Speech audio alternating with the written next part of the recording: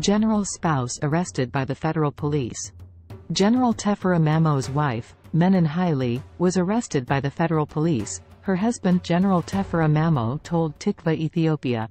The general said that the police arrived home around 6 p.m. in the evening and searched until 9:30 p.m.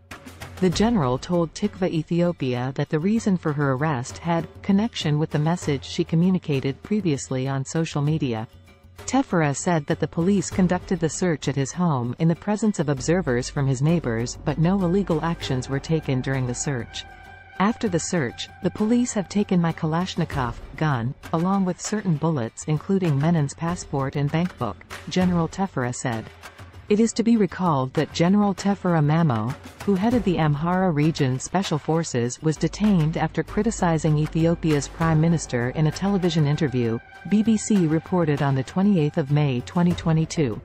General Tefera Mamo has not been allowed to travel abroad for medical treatment.